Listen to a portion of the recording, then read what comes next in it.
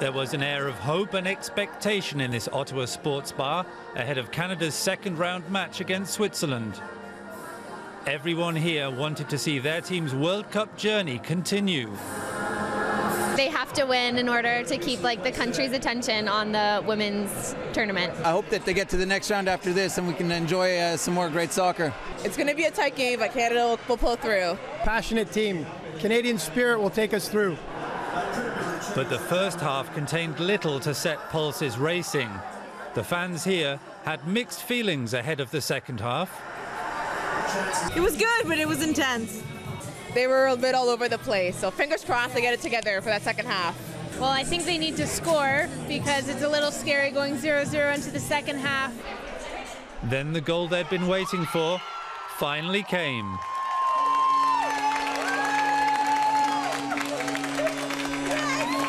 It was a pretty good goal.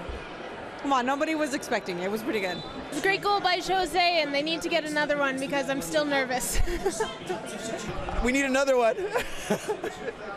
We need another one. It's too close. That second goal never arrived, and fans were kept on the edges of their seats with their team holding onto a slender lead. But that lead was enough, and the final whistle left the home fans in ecstasy.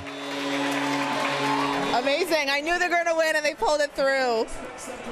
Awesome! Woo! It was a great game. Very stressful at the end, but we pulled through, and I can't wait to see the next one. We're very proud Canadians here. Number one, gonna win. While some of the fans were already looking forward to the quarter-finals, most just wanted to celebrate another win for their country at their home tournament.